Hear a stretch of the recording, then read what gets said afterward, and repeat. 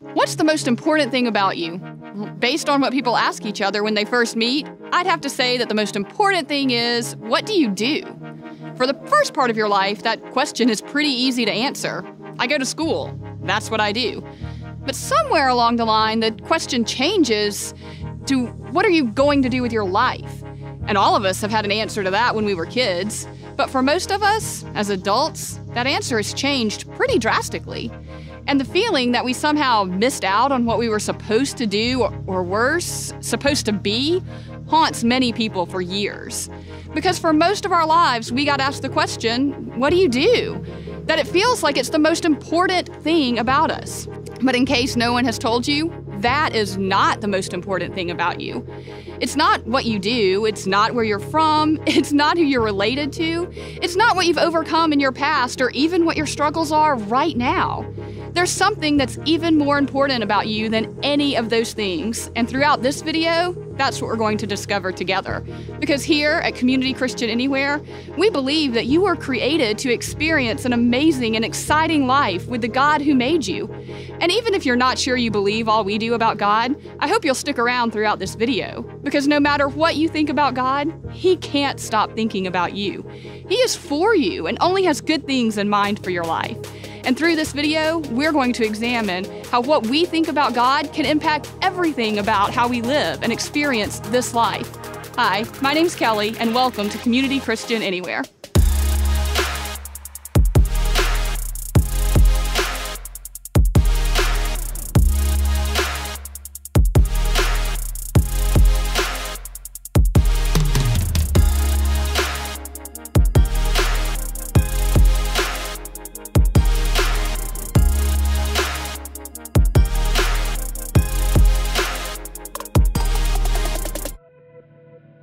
There's a quote that I first heard when I had just begun following Jesus, and this quote sets up what's most important about you and me. And I know there's something about this quote that has the power to turn some of you off, but I'm going to ask you, if you would, and I know this is weird, just read it out loud with me, whether you agree with it or not. It's by an author named A.W. Tozer. He wrote, let's say it together, "What comes into our minds when we think about God is the most important thing about us." When I say the word God, what do you think of in that moment? His claim is that that's what's most important about you. Now, here's the rest of the paragraph. I want to ask you to read it, and I've changed some of the words to make them more understandable to our generation. The most predictive, his word was portentous. The most predictive fact about any man is not what he at any given time may say or do, but what he in his deep heart believes God to be like. We tend, by a secret law of the soul, to move toward our mental image of God. Now, as you already guessed, I agree with Mr. Tozer. I think that's what's most important about you and me. I think it's what's most important about our lives, and that's what I want us to think about together. It matters how we think about God. Now, with that said, let me give you an illustration of how I see this visibly playing out in people I interact with today in our culture in this country. There's all kinds of ideas about God, and I'm sure, but there are two big ones that I'm often confronted with in this church, in my friends, my neighborhood, and online. In fact, I can think of a conversation I had not too long ago between two people in their late 30s, both who said they were Christians, but they really differed on how they saw God to be. Their conversation with one of them saying to me, "Hey Ed, you're a preacher, we need you to tell us who's right." Now, I'll tell you, when I hear anything like that, I know this conversation is not gonna go well for me. Most of the time, this is gonna be a big loser conversation where both people wind up angry. The man tells me there's a situation with a friend of theirs who he says is screwing up his life and dishonoring God. And what he's talking about is the man was making some sexual choices that are against what's taught in the Bible, and he wanted to confront the friend about it because he's in danger of hell with what he's doing. The woman said, "But Ed, God tells us we can't judge, and we know that even if what he's doing is wrong, God loves this man, and our job is just to love him because that's what God does." Now, let me just break into this point in their story and say, And what I wanted to say at that point is that, hey, both of you have some of these things right about God, and you're both missing some important things, and you're just not given the full picture. The lady was representing a group of people that really see God as very permissive, completely loving, and completely tolerant of however we live. The man, he's representing a group of people that see God as primarily a judge. God's harsh. He's looking at us to see how much we mess up. And I know that most of you know people who are just like the two people I'm describing. But because the most important thing about us is what we think about when we think about God, I don't want to leave you floundering with this question. I want us to spend a few weeks listening to Jesus. How did Jesus describe God? Because how we think about God will determine who we are, what we become, and how we act. What we think about God, and a subpart of that, what we think God thinks about us, it'll determine who we become. It'll determine the way we live. It'll determine how we treat other people. It's tough to get life right when you got God wrong. And I want us to be a group of people that gets God right so that we can get life right.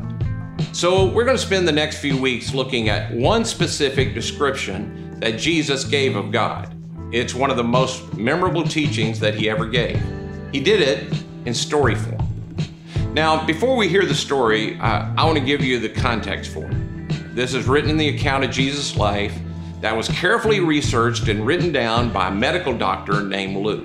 It's found in the New Testament of the Bible in a book that's named after him, Luke. Here, this is how he sets the context. Now, the tax collectors and sinners were all gathering around to hear Jesus. Now, if you've heard much of Jesus' life, you might realize that tax collectors and sinners, it's sort of a way for people in Jesus' day to talk about the lowest moral character people in their whole culture.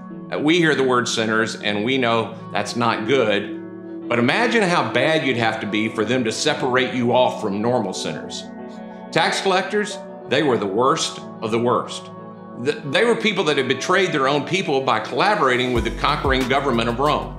They weren't accepted in most cases, even by their families. The sinners were people who were publicly saying, in a culture that was dominated by religion, which theirs was, sinners publicly said, hey, we don't care.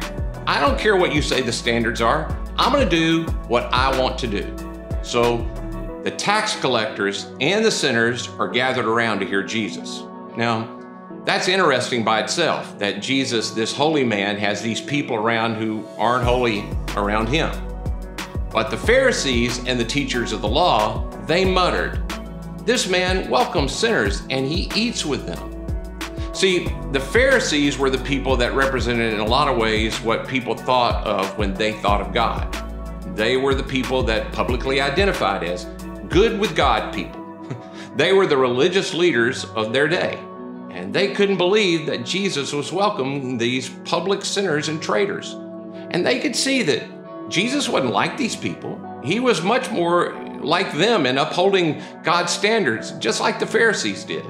But he hung out with those people just to give these religious leaders sort of the best possible thought. I think they're trying to figure Jesus out, because what he's doing is like dropping an atomic bomb into what they thought about God. I mean, they're just so confused. And then Luke says, and then Jesus told them this parable. A parable is simply a story, and Jesus was a master storyteller. But a parable isn't just any story with a moral behind it. A parable is a specific kind of story. It comes from the Greek term that's actually two words combined together, para and bolo. Bolo means to throw, para means alongside of. So a parable is taking a story that everyone could understand and throwing alongside it something the teacher wants you to learn. Jesus was so good at doing this. In this instance, Luke says he tells a parable, but he actually uses 3 everyday stories to throw alongside of the lesson he wants them to learn about the nature of God. And he tells 3 because it's so important, and because it's possible that people might miss it. In fact, there's a chance you could be missing it. But more importantly, there's a chance that you could get it. And if we could get it, it could really change everything. And because of that, I want you to hear the final of these 3 stories Jesus tells in its entirety. You've probably heard these stories before, but I want us to try and listen with fresh ears to hear it for the first time. Jesus started with this story about a lady who had 10 coins. She lost one, she still had 9, but she turns on all the lights, cleans up her whole house to try and find the one. And when she finds it, she is so excited. That's story number 1. And then Jesus says, there's a shepherd who had 100 sheep, which Jesus' audience would have thought, okay, rich guy. But Jesus said he lost one. So the shepherd left the 99 to go find the one. Jesus starts with a lost coin, money that matters, but that's not always emotional. Then to an animal, which in their day was more valuable and in some ways more emotional. And then Jesus talks about a relationship between a father and 2 sons. This is really valuable and emotional. Jesus continued, there was a man who had 2 sons. The younger one said to his father, Father, give me my share of the estate. So he divided his property between them. Not long after that, the younger son got together all he had, set off for a distant country, and there squandered his wealth in wild living. After he had spent everything, there was a severe famine in the whole country, and he began to be in need. So he went and hired himself out to a citizen of that country who sent him to his fields to feed pigs. He longed to fill his stomach with the pods that the pigs were eating, but no one gave him anything. When he came to his senses, he said, How many of my father's hired servants have food to spare, and here I am starving to death? I will set out and go back to my father and say to him, Father, I've sinned against heaven and against you. I am no longer worthy to be called your son. Make me like one of your hired servants. So he got up and went to his father. But while he was a long way off, his father saw him and was filled with compassion for him. He ran to his son, threw his arms around him, and kissed him. The son said to him, Father, I have sinned against heaven and against you. I'm no longer worthy to be called your son.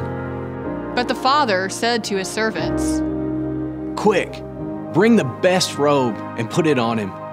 Put a ring on his finger and sandals on his feet. Bring the fattened calf and kill it. Let's have a feast and celebrate, for this son of mine was dead, and he's alive again. He was lost and is found. So they began to celebrate. Meanwhile, the older son was in the field. When he came near the house, he heard music and dancing. So he called one of the servants and asked him what was going on. Your brother has come, the servant replied, and your father has killed the fattened calf because he has him back safe and sound. The older brother became angry and refused to go in. So his father went out and pleaded with him. But he answered his father, Look, all these years I've been slaving for you and never disobeyed your orders. You never gave me even a young goat so I could celebrate with my friends. But when this son of yours, who has squandered your property with prostitutes, comes home, you kill the fattened calf for him? My son, you're always with me, and everything I have is yours. But we had to celebrate and be glad, because this brother of yours was dead, and he's alive again. He was lost and is found.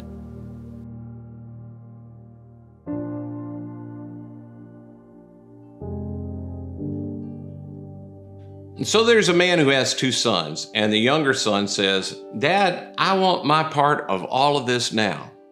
The people standing around him would have taken him as saying, Dad, I wish you were dead right now. You being alive is keeping me from all the good stuff I could get if you weren't here. In a culture where family and groups of belonging were everything to them, they couldn't imagine a son saying that to his dad. But then the next line is even more shocking.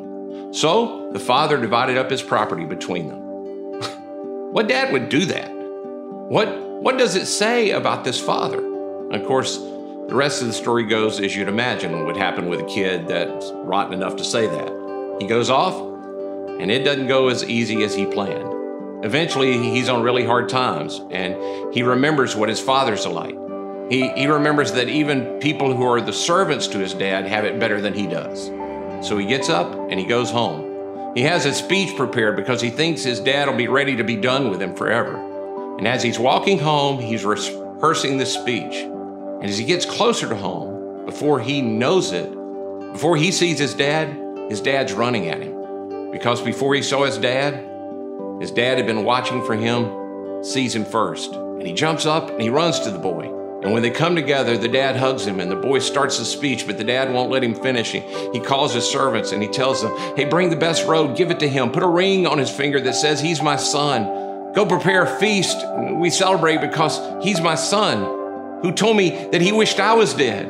My son who was as good a dad to me because I couldn't be with him. He was lost. He's found. Let's celebrate.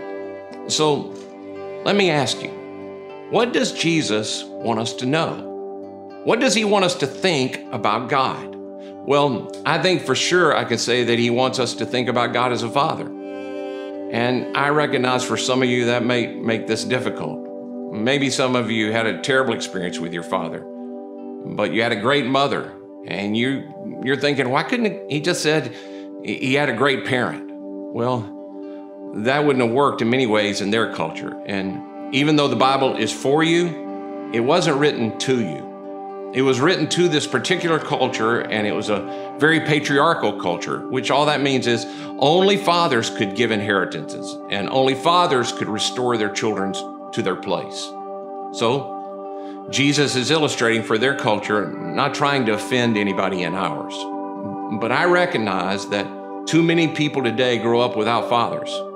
I saw a statistic recently that at least 1 in 4 kids doesn't have a father in the home. And so maybe for some of you don't have a view of what it is to even have a good father. Maybe you had a terrible dad. Maybe you have a terrible dad. But no matter how good or bad your dad is, God's not like any father you know. He's the perfection of all dads. But Jesus specifically used this father illustration over and over. Though it wasn't common, that's not the way they thought about God in that day. He talked about God in those personal family terms. At least 65 times in the 4 accounts of Jesus' life, Jesus refers to God as a father. And he taught us we should do the same. He said, when you pray, pray like this, our Father. Later on, a follower of Jesus who's teaching people how to live the life Jesus described said, you can call God Abba Father. And that was even a more personal term for father. It's more like dad or daddy. He's talking about a relationship with a child and their good father. A father who goes out of his way to do the unexpected for you. I mean, you can see the nature of the father in the way Jesus tells his story. Maybe this week, you could just go through the story and note what you see. Here's what I see. He's a dad with a lot of resources. He has an estate with an inheritance for his kids. I could also say that he's a dad who took a sacrificial risk. Was it the best idea to give the son the inheritance right then? I don't know. But I can tell you this, right or wrong, it cost the dad personally to do it. I mean, the ash from the son itself showed that there wasn't a relationship with the boy. I mean, not the kind the dad wanted. The son didn't want the dad. He just wanted the dad's stuff. So there's a sacrifice of pride and honor, the sense that you aren't getting what you deserve from your child. And when you have to sell it and you divide it between the boys while you're still alive, it costs you financially. But maybe the dad could see, I already don't have a relationship. I can't guarantee this works, but I'm not going to hold on to this money to not try. I have to try. He's my son. He's also a dad who's fair. He splits the inheritance, and even though the older son doesn't ask for it, he gives him his inheritance as well. So he wants what's best for both his kids, and he tries to be fair. Another one I noticed is that he's a dad that's known for his generosity. You remember when the boy comes to his senses? He's hungry, and he thinks, my dad's the kind of man that is so good to people that work for him that they're pretty well off. So I should just go back and get a job from him. I mean, he's so generous. In fact, One of the interesting things I learned about this story is it's often called the parable of the prodigal son, and the word prodigal means wasteful or extravagant. One theologian points out that if the original listeners had to pick one character in this story who was wasteful and extravagant, it wouldn't be the boy, it'd be the father. This is actually the story of the prodigal father, the extravagant, generous, prodigal God. He's the one who takes the reckless chance that seems irresponsible to Jesus' listeners. But it makes sense to him because he wants a relationship with his son. He doesn't just want the boy to be at home. He wants to win the boy's heart. So he takes a chance. He's also a father who's patient. Now, this is probably my favorite part of the whole story, but it's the part I know I'd mess up as a dad. The boy goes away, and the dad doesn't follow. He doesn't go and drag the boy back.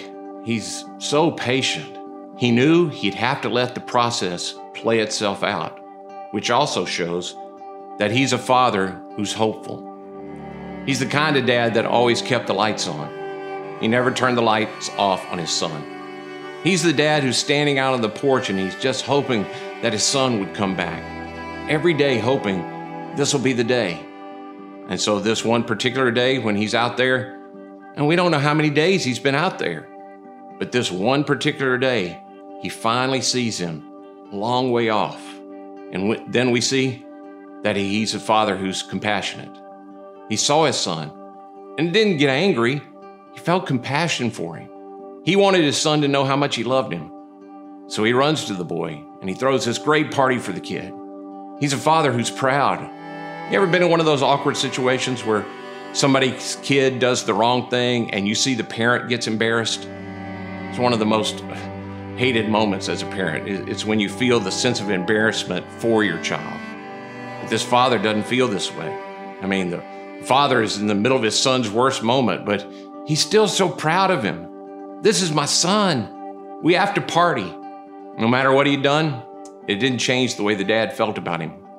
I mean, he cared about what had happened, and there were consequences for what he did. I mean, we'll talk about that more if you come back next week, but he never changed the fact that this is my son. 34 years ago, I became a dad, and I'll never forget it. I'd been rushed out of the delivery room because they had to do some procedures really quickly, and they told me that Becky, my wife, and the baby, they were both in distress. They set me alone in a chair outside, and I prayed, and I waited. And when they came out and they said, "Mr. Martin," and they put that little baby boy in my arms, I knew at that moment that no matter what happened for him next, no matter how he messed up in life or how difficult life got, I knew I was going to be for him because he was my child. Now, I wasn't the best dad then, nor am I now, but that feeling, it's never changed. And if I feel that way, how much more does your Father in heaven look at you and think about you in the same way? You're his son. You're his daughter. So here's the only application as we begin this talk about Jesus' story. Would you be willing to call him Father? That's really the only application I have for today. It's a pretty simple message. Maybe you aren't sure what that means for you next. That's okay. Would you take a chance today, instead of putting energy into the universe or talking to the big man in the sky or to whom it may concern, or even feeling as if you're only talking to yourself? Would you take a chance and talk to God, but call him Father? That's where we start.